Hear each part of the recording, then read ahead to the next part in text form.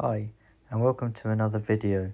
This is a continuation on from my other video where we were looking at the comparison between the Samsung Galaxy Fold Android phone and the Apple iPhone 12 Pro Max, and how I'm going to transition from Android to iOS.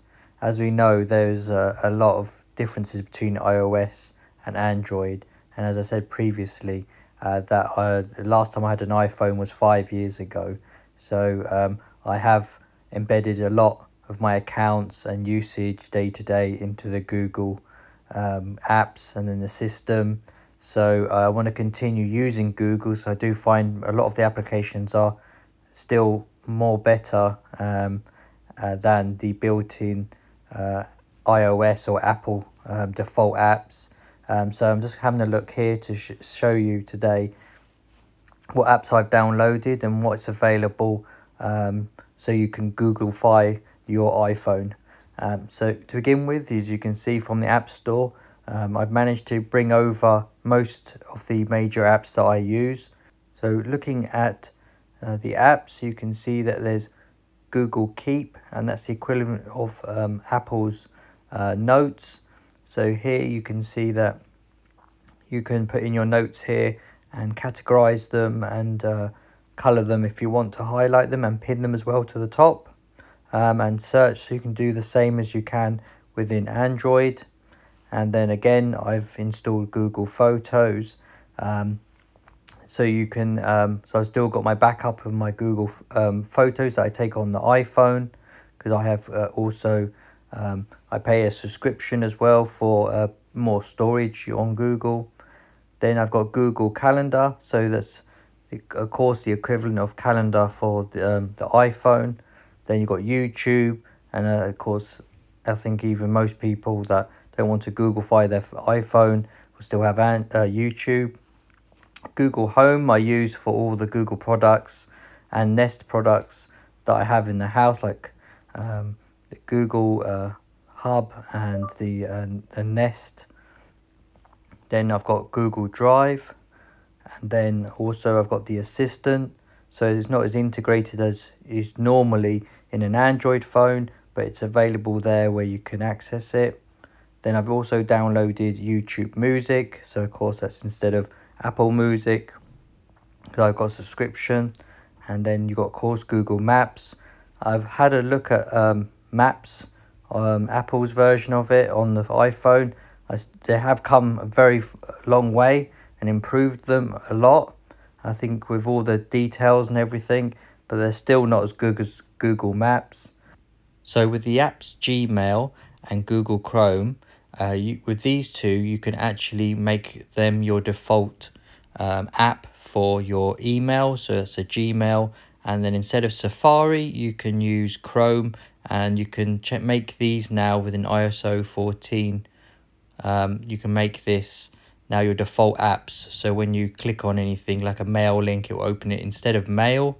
It will open it in Gmail, and also same as for internet, it will open Chrome instead of Safari. I think Safari and Chrome do have their benefits, but because, as I said before, coming from Android, I use Chrome a lot, and I can synchronize my bookmarks and my history and across everything, so I still find it very useful. So what you want to do is, if you do want to change from your default mail app and from Safari, so you would have to go into your settings, and then you would scroll down, and then you keep scrolling until you come to the app. So you got Chrome, so you click on Chrome, and then you can see the default browser app. You click on that option, and then you can choose between Safari and Chrome.